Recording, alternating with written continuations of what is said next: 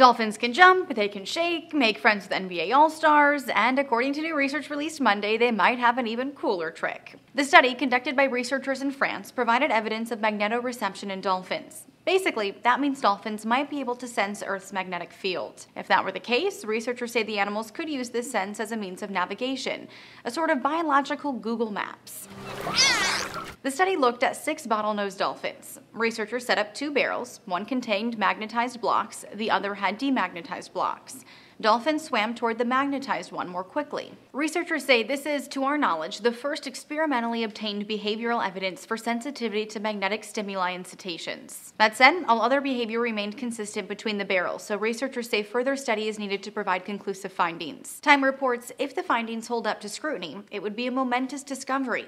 Although many animals are suspected to orient themselves using the Earth's magnetic pole, there's precious little proof that this is the case. A previous study by researchers at Baylor found pigeons also use the Earth's magnetic field as a GPS. Live Science says animals that do this might have ferromagnetic particles, like magnetite, in their bodies. Although magnetite has been found in the brain membranes of dolphins, it doesn't prove the animals use it to sense magnetic fields. Researchers say it is possible dolphins were simply intrigued by the magnetized blocks rather than physically drawn to them. I'm Lauren Gorse for Newsy.